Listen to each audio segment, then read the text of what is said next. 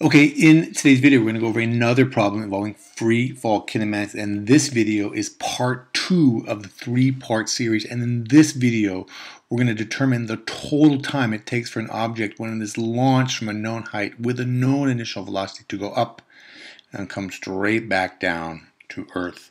In part 1, we determine the total height or the final height of the ball, the object, and in part 3, we determine the final velocity or the velocity that the object would have down here once again when it's launched with a known initial velocity at a known height. But this is part 2. And in part 2 we're going to determine the total time that the object will be in the air when it's launched with an initial velocity of 15 meters per second, and it goes straight up, stops, and comes straight back down to Earth. And we want to know how much time will it take for the ball to go up and back down when it's launched from a known height of 17 meters with a known initial velocity of 15 meters per second. As we have done in all of our kinematic problems, we like to write down all 5 of the variables that are contained within the kinematic equation. That's the initial, the final velocity, the change in position, the acceleration, and the time. And then we're going to fill in what we know and what we don't know. We know, obviously, the initial velocity is 15 meters per second. For kinematic free fall problems, we know that the acceleration due to gravity, the acceleration of the object is going to be negative 9.81 meters per second squared. Negative because the acceleration vector points down in the negative direction. The change in the position of the object is minus 17 meters per second. Don't forget your negative signs. The object starts right here. We usually designate that as 0. It's going to end up down here. Minus 17 meters is the change in position of the object. Okay, we're trying to find the time. We're not given in this problem the final velocity. In this problem, part 2, we're not going to find the final velocity. But once again, you can see we have been given 3 variables. We're asked to find a 4th, and therefore we can use our kinematic equations. This is the information we were given on the previous slide. We're going to find the total time the object was in the air. We are going to get out our kinematic equations. We are looking for the time. Which equation should we use? Well, this equation down here doesn't even have the time in it. We cannot use that equation. In order to get the right equation, it has to have what we're looking for, time, but also contained within the equation has to be the other 3 variables that we know, namely the change in position, the acceleration, and the time. Okay, now in this equation, you can see here's the time which we're looking for, but this equation has the final velocity. We don't know the final velocity, so we cannot use this equation. This equation has the time and also the final velocity, so we cannot use that equation. This is the equation. Because we're looking for the time, it has the time in it. We know the other 3 variables, acceleration, initial velocity, and change in position. So this is the equation that we're going to use. The change in position is equal to the initial velocity times the time plus 1/2 acceleration times the time squared. Now for this problem, what we're going to do, we're simply going to plug in the values that we know. We know the change in position is minus 17 meters. So that's minus 17. I'm going to leave the units off, give me more space, keeps the equation a little simpler. The initial velocity 15 times t. So that's plus 15. I put plus for emphasis because this is negative, this is positive, 15t plus 1/2 at squared. The acceleration is minus 9.8. That means 1/2 of 9.8 is 4.9.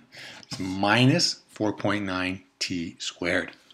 Now you can see we have the makings here of a quadratic equation. T squared, t, and a constant. So I'm going to bring this t squared, this term, and this term over to the other side. Minus 15 from both sides plus 4.9 t squared. And we get that 4.9 t squared minus 15t minus 17 is equal to 0. This is our minus 17. Okay, now you can see we have a quadratic equation. we're going to get out our quadratic formula, which is that t is going to be equal to negative b plus or minus the square root of b squared minus 4ac, all divided by 2a. Okay, we have this term is a, 4.9, b is minus 15, c is minus 17. Minus b is minus 15. That means that minus b is going to be equal to 15 plus or minus the square root of b squared. B squared is going to be 225. Negative 15 squared is 225. Then we have minus 4ac. A is 4.9. C is minus 17 divided by 2a. 2 times 4.9. All right. Now we're going to do our math here. And we're going to solve this. We get that t is equal to 15 plus or minus the square root of 558 divided by 9.8. Continue with that, taking the square root of 558. We get 15 plus or minus 23.6 divided by 9.8 again. And we solve this, we get that t, if we use the plus sign, is 3.94 seconds. If we use the negative sign, t is going to be equal to minus 0.88 seconds. Now we're looking for the time. This is the time, the positive value. The negative value has to do with if we were to launch the ball from the surface. Okay, we're not launching the ball from the surface. We're launching the ball from this height. So we're going to use, in this case, the positive value, which is going to be 3.94 seconds. So if we launch an object from a known height of 17 meters with an initial velocity of 15 meters per second, it will take 3.94 seconds to go up and come back down to the surface like that. Okay, so our final answer is 3.94 seconds. All right, so you can see we followed all the steps we have in the past. We wrote down all of the variables. We filled in what we knew, what we didn't know, what we're looking for. We chose the correct kinematic equation. We plugged the values in. In this case, we used the quadratic formula. We solved for time. We got the correct answer with the units. All right, there you go. Follow those steps. You can do that also. Okay, watch your steps, watch your negative signs, quadratic formula. Okay, thank you very much for watching. I hope you found that helpful. If you did, you can do all of the following 3 things. Subscribe to my channel, get all my excellent chemistry, physics, and math videos.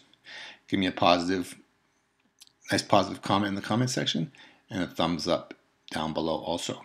You can also link here to part 1 and also part 3 in this 3 video series. Thank you very much for watching.